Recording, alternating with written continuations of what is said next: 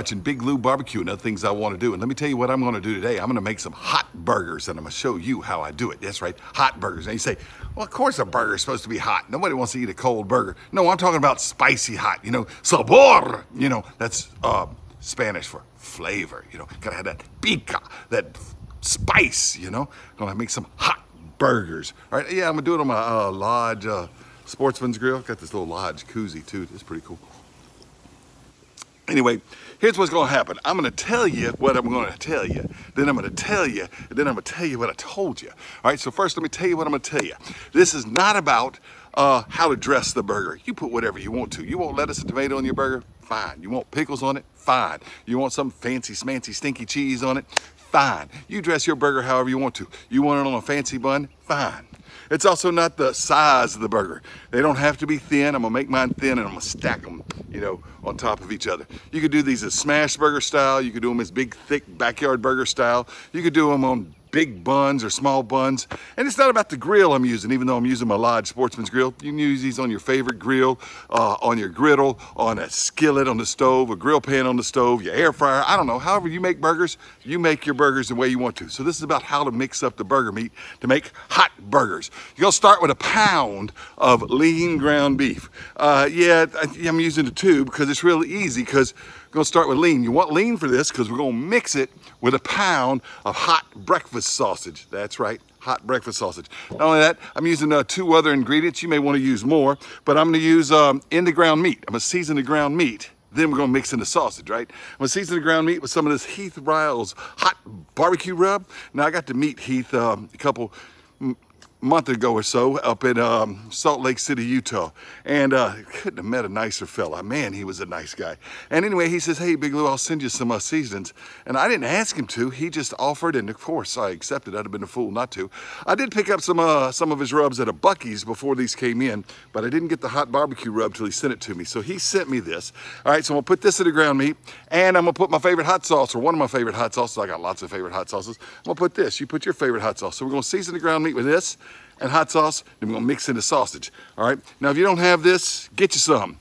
If not, use a maybe like a Cajun or Creole seasoning of some sort, or use some salt, some pepper, some garlic, some onion, some hot smoked paprika, or some cayenne pepper or something like that, you know. But I'd suggest getting this because they're real good with this. I've already tried it. And your favorite hot sauce. Anyway, that's it. 4 things, right? 4. Let's mix them up. All right, first thing you gotta do is open the package, and that ground meat is so lean it didn't all come out in one piece. I like to split it from stem to stern, but this pork sausage, you see, it comes up pretty much in one whole piece like that. Anyway, we're gonna season the ground meat with that Heath Riles hot barbecue rub, and then I'm gonna add some Tabasco. I would say about a tablespoon of each per pound, thereabouts. And then we wanna just mix that in, just work that in, get you some gloves, and just work all that seasoning all through the ground meat. Now, there's no need to season the sausage, of course. So once the meat's seasoned, you add the sausage and you start mixing that. You want to kind of get a uniform color. You know, that ground meat is red and that sausage has kind of got a grayish color to it. So get it all till it's about a uniform color, and get it all mixed in there thoroughly, you know. It's hard to get it completely uniform, but you don't want any big pockets of sausage or meat. Once that's done, roll them into some spherical-like objects, you know, something round, and then smash them. Now, some people like their burgers round. Mine never come out round. Mine are like a work of art, like Picasso or Jackson Pollock. All right, yeah, round burgers, that's not creative. All right, there we go. That's my burgers. Now, I've got the Sportsman's grill fired up. I dumped out the chimney. And what I'm doing is making that Jealous Devil charcoal an even layer on the bottom right there. And got the grill grate on. That's a 3-notch Lodge number 5 skillet. I've got 2 pats of butter in it. And that's so I can saute some onions to go on top of these hot burgers. All right, so there's an onion all cut up, and I'm just gonna saute it with some butter right there. And now let's put the burgers on. Listen to that sizzle.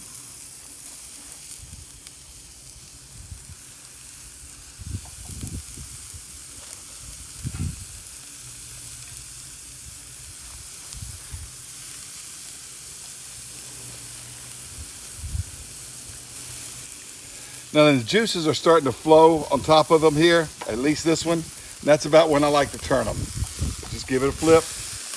Look at those grid lines. That Sportsman's Pro does a lot better job with the grid lines than the old one when it was in the raised position. All right, a few seconds later, let's go ahead and flip the large one. Do you see the juices? Yes, indeed. Now, I could do cross-haired hatch lines on here if I wanted to, but I'm not really worried about that. I'm gonna eat it. And I've got these onions that are cooking, so I'm not gonna worry about the cross-haired stuff. As you watch those sizzle and griddle, let me tell you, I really like this Lodge Sportsman's Grill. I had the old one and I loved it. Had it for years and loved it, and I was a little on the fence about Lodge changing it, but I gotta tell you, I like it.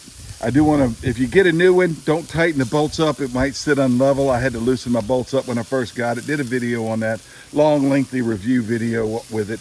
But anyway, I do enjoy using this Lodge Sportsman's Grill. This is the Pro model, and as much as I love the old model, I like this one a bit better. I've had a lot of time to use it. I've had it since February. It's now late June, so I've used this at least 4 or 5 months. And I got to tell you, I do enjoy doing it. I did turn the skillet around just to get a little more even heating with the onions. And it's about time to check the temperature on these burgers right here with the ThermoWorks Thermopin. And got a little magnet on the back so I can stick it to my table. You know what, that burger's done. So I'll pull it off, check these others. Yeah, they're done too. So, let's get them off of here. Put the others on. You want to see this side? Oh, yeah. Oh, yeah. Gonna be good.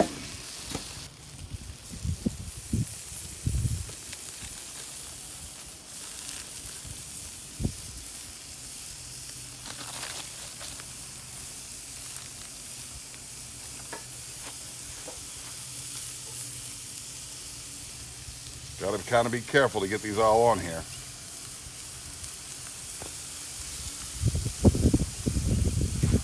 All right, you saw me test the other burgers. These are on here now. You want to test them with a good thermometer. This is the ThermoWorks Thermopin. I also recommend the ThermoWorks Dash. I'll have links below if you're interested in one of them. They're both great thermometers. The reason you want to test these, you do not want to eat these burgers medium rare, or you don't want to eat them rare. You want to eat these well done because it has the pork in it. It's not just ground beef. So make sure, since you got that pork sausage in there, you cook these all the way through. I had to run inside for a moment. Well past time to flip. Oh, they're looking great. Looking great. Hot burgers and these onions, they're getting about done. All right, so there's the burgers. I melted some Velveeta sharp slices on 3 of them, all right, and I toasted up the buns. Now, you dress your burger however you want to. I'm gonna take the 2 most misshapen patties because I'm daddy and leave the round ones for the kids, all right? One with cheese, one without cheese. Those are hot dill pickles. They were pickled with cayenne pepper and garlic cloves, and that sweet hot pepper mustard I'm putting on my hot burgers, all right? Now, if you don't want them too hot, leave that kind of stuff off because the patties are seasoned well enough. There's those sauteed onions I'm gonna put on top. And I was holding the camera. I didn't use the tripod here. Tripod was still left outside, so just kind of went with it real quick like that. But that's how I dressed my burger, and it was delicious. Eli's doing a video. I gotta taste this, y'all. Hot burgers. That was just the meat, not even condiments, y'all. I love hot burgers. Guys, if you like spicy food, you gotta try hot burgers. Dress them however you want. Absolutely delicious. Cook them however you want. But mix that hot sausage with some good seasoned ground beef, like that Heath Riles Hot Barbecue Rub. Thanks for watching Big Lou Barbecue.